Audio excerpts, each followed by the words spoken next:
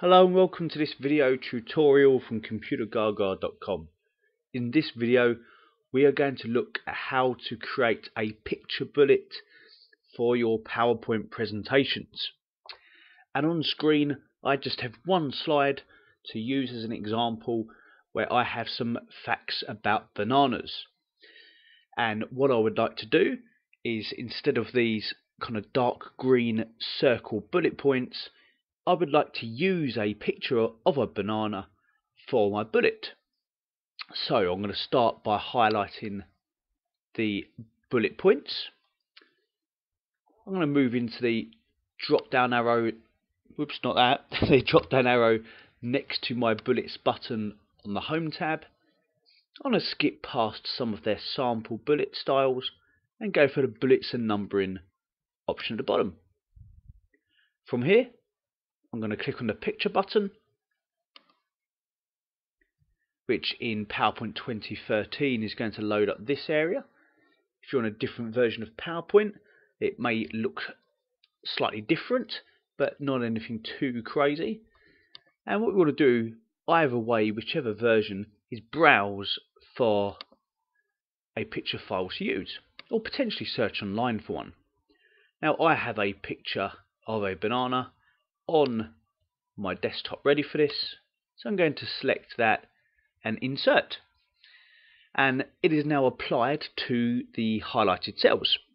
So it may make sense to use these steps on the master slide of your presentation as opposed to the way I'm doing it in normal view right now to this slide, but whatever the scenario, that now assigns those bullet points.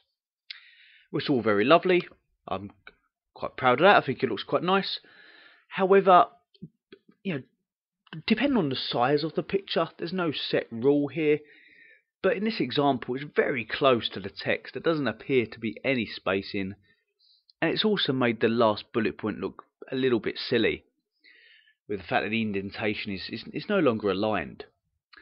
So I'm going to highlight those bullet points and take this a step further by opening up the paragraph dialog box, which I'm going to do by clicking this little arrow in the bottom right corner of that paragraph group. From here, I'm going to change the two indentation settings.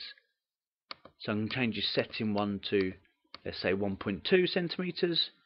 And I'll also increase the other one to 1.2. So that the two lines of a bullet that spans multiple lines will both be aligned neatly and very nicely, and also increase that gap, which currently the 0.68, whatever it was before, is not quite enough. I'm going to click OK, and now I've just created that slightly bigger space in there, a little bit more clarity to what I'm trying to display on my slide, but also I've aligned that bottom bullet point up very nicely. Looks much more professional, very easy on the eye, very easy to read when this is up projected or displayed on maybe some big screen. And that is this tutorial on creating a picture bullet points for your PowerPoint presentations. I hope you find it useful. Please check out some of the other videos on our YouTube channel and check us out at Computergaga.com.